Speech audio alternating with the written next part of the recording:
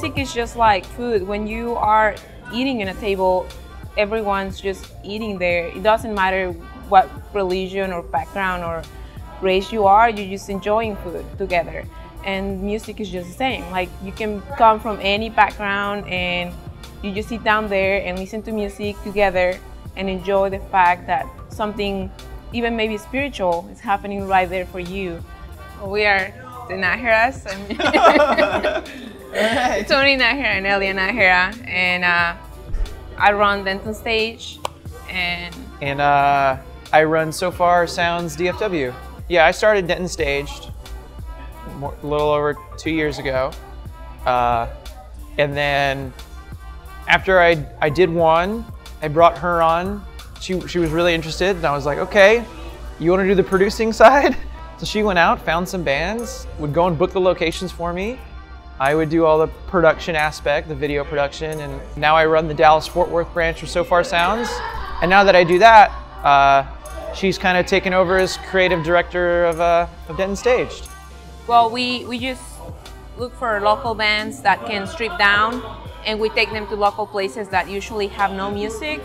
And so we just get there, and the band shows up, they play 2-3 songs, we shoot the whole thing, rough audio, and then we just get out of there. Some of the bands invite their friends out, but mostly it's just for people who are already there.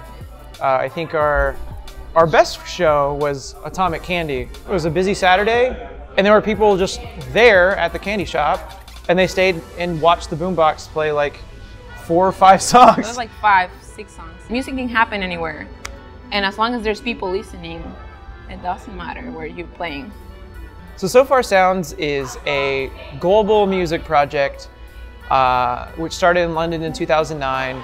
And what we do is we take artists and have them play intimate live concerts in people's living rooms and in art spaces. And people come for the appreciation of music versus going to a concert at like a venue where people might be getting drunk or talking or just being annoying and you can't enjoy what's going on in front of you.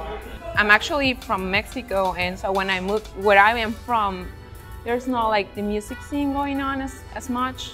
And when I moved here, I was just in love with the fact that you can always find like a band from Denton playing somewhere. There shouldn't be a place where you're not finding music.